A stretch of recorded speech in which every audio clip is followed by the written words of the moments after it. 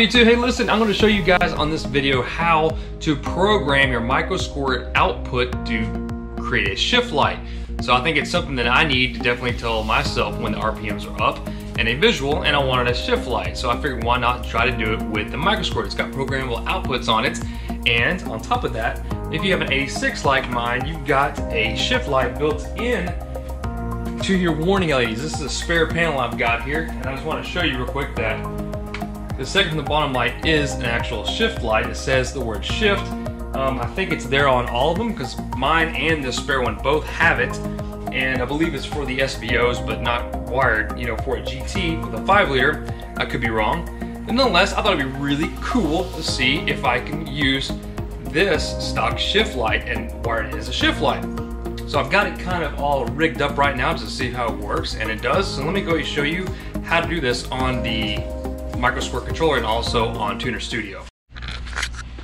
Okay, let me show you what I got going on here, guys. So please pardon the mess I've got in my car right now because I'm just really testing things out. So on the Microsquirt, you have a yellow and white wire. Now there's also other outputs on this unit here.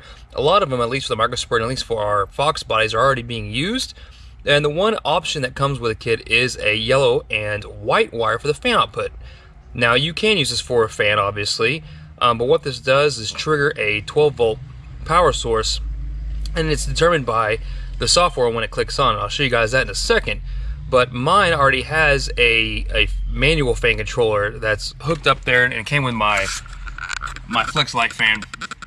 So I'm just going to go ahead and use it because it's functioning. Why wire this? It works. It kicks on at 180. It kicks off. It does exactly what I want it to do. So just to kind of show you guys what we got set up here, basically this is a ground switch wire. So the yellow wire coming out of here, yellow and white, it actually says labeled fan on it. So you want to make sure you have a ground hookup switch to it. I've got this right now hooked up to this LED light, and I've got a power source hooked up to key on power. So what happens is I turn the key on. This is not going to get energized until we program it in the software. So let's go over here to the software and show you guys how to how to hook this up. Okay, so we got the wire hooked up to the negative terminal side on my little LED light here. It's just in a normal, I guess, just a cheapo little socket, but the negative terminal is hooked up to the fan output yellow and white wire coming out of the Microsquirt harness, and the positive wire, the red one here, is hooked up to just a key on source onto the car. So now we have to tell the unit, tell the computer when and how we want to turn this thing on. So what we're going to do is go over to our Tuner Studio. Okay, over here in Tuner Studio, go up to your Boost Advanced and go down to Programmable On and Off Outputs. Now, the stock tune, your A LED is actually your fan control. That is your yellow and white wire hooked up to the fan. The other ones I've noticed, even though they're output ports here, they're actually wired, and the circuitry is already wired to do other things within the stock Fox body Mustang already. So unfortunately, I've tried to use some of these and it didn't work because it interfered with some of the other conditions or the other components within the computer. So ALED, I know, was already hooked up because this was set to coolant. So by default, at least the way the tune came, this was set to coolant and is greater than 250. Of course, this is a bogus setting. You basically want to say anything over like 180. The hysteresis is basically your 10-degree threshold, so it's going to hit, in this case, 250, which is ridiculous. But let's just say 180 is a more normal figure, and then after it drops 10 degrees lower, it'll turn off. So if at 170, it would turn off. So that is how it was set by default. But you could change this to come on at any kind of condition. So it's enabled by default, but what I want it to do, in this case, since we're making a shift light, all we have to do is change the output channel from the active condition to RPM. And we want to say RPM is greater than 1800. Let's change this, just to test it, to 2500. And the hysteresis is set to 100, so it won't shut off till it hits 100 under it. That way it's not flickering on and off when it's right on the threshold. So that, to me, is perfect. We'll go ahead and burn that in.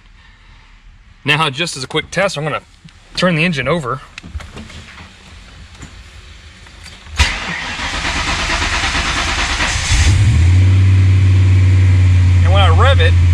past 2500, the light should turn on.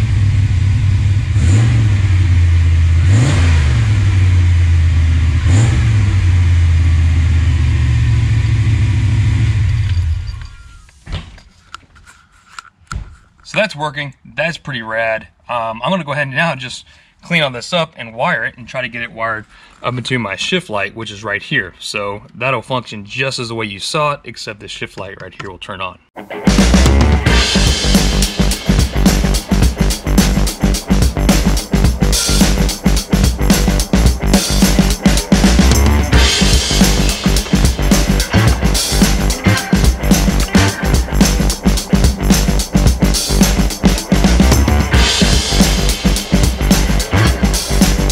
Okay, so I'm trying different socket options here. This is just your standard bulb socket for your instrument cluster dupes.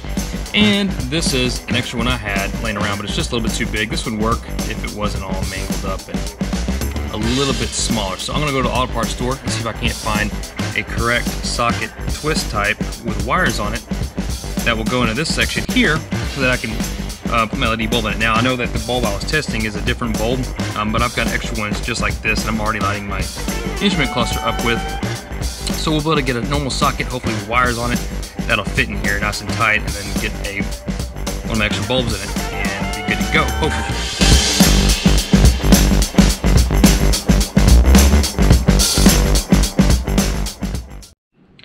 All right, this is the one I've got. I know that it's going to be a little bit too big, but it is a Chrysler, I don't know, socket here. But what I think I can do, what we're going to try to do here, is just use the locking ears on each side here and then cut these off. So I'm going to cut the rubber down. This is $4, so I don't really care.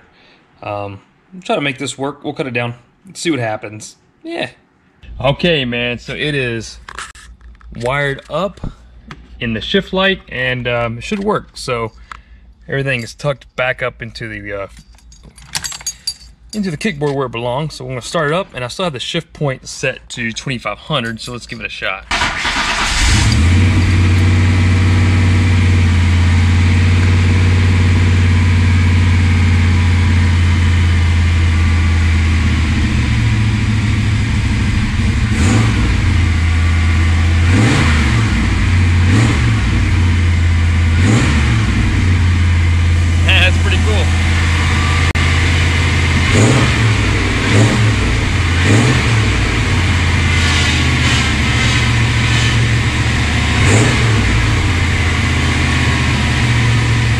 Okay, I'm gonna take the car out, and not outside, we'll see how the shift light works.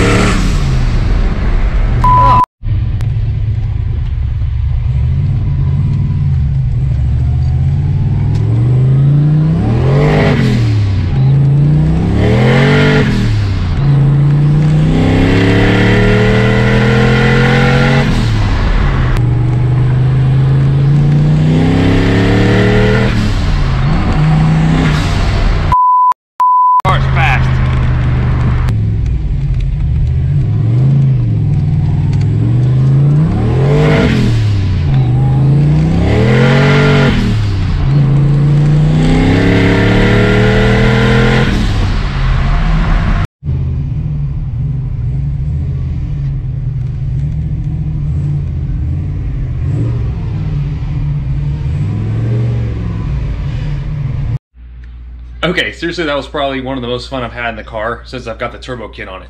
Haven't talked to you guys about it. There's lots of updates on it. The car ran absolutely great last night. And man, the shift light works pretty good. It's kind of in the way of the steering wheel, so I don't know how well it's going to work out. And I want to drive in the daytime to see if it's even noticeable. I got a feeling it's going to be kind of in a bad spot. But it is pretty cool that it works. It's shifting, or it comes on right when I set it to at 5800, and it's a good indicator for me to shift. But the car was crazy fast right now. Or yet last night when I drove it. The air was really cool, and the car was able to go up to, I think, 8.6 pounds of boost. I did up the boost on it to 8 and it's now going off the boost controller. And it was having tons of traction problems last night, just kind of sliding on the road. But it feels very, very strong at 8 pounds, and it's crazy the difference between just 6 and 8. The shift light was super bright at night. I mean, even if you're not looking at it, it lights up. Obviously, you know when it's on, right? So that works cool. I'm a little concerned about the daytime. I don't know if I'm gonna be able to notice it. It is a bright LED, so you'll see it. The problem is the steering wheel's kind of right in the way, and depending on where your hands are, you may not see the light. It's still in a cool spot. If I want to move it later, I can. I can always, put it into the dash in between maybe or right below the turn signal and actually mount an LED light there if we wanted to. It's not mounted the best way either. The LED that I've got in there, the bulb, the socket that I ended up using, it had to shave it down a little bit. It's not perfectly tight in there. It's not going anywhere, but it's not professional by any means, but it works. It's really cool what you can do with the Microsquirts or the Microsquirts. I do want to mention that the Microsquirt is limited on the outputs. If you guys get the Mega Squirt, which is the bigger daddy version of it, not the smaller one that the Microsquirt is, like what you get from DIY or EFI source, it has more outputs, and depending on what kind of board you get versus the Microsquirt 1, the 2, or the 3, and the extras, does dictate on kind of on how many outputs you have. Not a huge, I don't know a whole ton about it, but I do know that this one is, because it's such a smaller board, it is very limited on the outputs. You've only got maybe 1 or 2, some other ones. One thing you can do, when I've read, is it does have CAN bus out, and you can actually hook up some wires to go to a CAN bus module, or hook up the CAN bus wires so that you can put expansion modules on it, or transmission control and other type of modules on it. So it's expandable, from what I understand. Nonetheless, I don't need to do a lot of stuff with the outputs on it. I do love the fact that I have a single output. I can do what I want with it. Man, you can trigger that light to do anything, guys. I mean, really think about it. If you want to make sure your air-fuel ratio, under boost gets to a certain range, you want that to trigger, or you want it to come on with hot coolant temperatures. You can make any kind of warning light pretty much from any parameter that the Microsquirt is already recording. So that is what is so freaking cool about having a modern computer in an old car like this. It just opens up the potentials and really opens up the imagination. So I'm gonna have some tuning videos coming up too. We're gonna do a little bit of I'm just gonna kind of show you. I have not left this tune alone. Justin set me up with a great bass tune, so thank you, Justin, again. But I have tinkered with it quite a bit, and I've changed a lot of parameters on it. I kind of want to go over to you guys what he set up and then what I've changed, and some of the things I've used, like VE Analyze with the data logs, to kind of get an idea of areas in the map that may be rich or lean, to try to match up a little better so the O2 sensor, the wideband, is not doing as much work, and the airfield targets are on spot with or without a wideband. That's the key, right? So we want to just kind of dial in the tune a little bit more. We also probably will be setting up some dyno time to get a reading on the car and get a good dyno output on it, and also get someone who is more familiar with the stuff than I am, because I'm still learning, get them some seat time and let them dyno it and get some professional tune on it. But yeah, let me show you what's coming up in the next video. So this is, as you know, a electric dump. So this is cool. This is electric cutout, and it is going to dump right here. So this is actually a QTP part, and I ordered this from Amazon to fit this QTP electric dump that was given to me for free. That's right, I have a buddy who had one, didn't want any more, gave it to me. I've hooked it up. It works. It's just polarity, positive, negative, and the reverse polarity sends the motor the opposite direction. And I went and ordered a switch for this, but I will get into the details of this later, and installing it in the next video. So we're putting electric dumps on it, which is kind of cool because I don't like crawling under it. What else, man? Oh, I fixed the oil leak. So if you guys remember on the previous videos, I may have mentioned or may not have, but I had a pretty significant blow-by because of this gasket seal around the filler neck, oil filler. So this was leaking pretty bad, and because it was leaking so bad, I was really concerned about it. Every time I'd run the car, I open the hood and wipe off all the oil because it was getting pushed out of here. And obviously don't want the car to catch fire. So anyways, I just went out and got a new seal. This is a standard, I think, Mr. Gasket or something, valve cover gasket. I mean, that's really all it is. It's a valve cover grommet, and it's meant for valve covers, and it's the same size as this. I took it up to O'Reilly's, and it ended up fitting perfect. It's super tight now. It doesn't wobble, and I can't even spin it, and so it's really in there good. But it does no longer leaks now, so that's cool. What else we got going on here, guys? Oh yeah, AC line. I cleaned it up, and then I decided to go ahead and use it.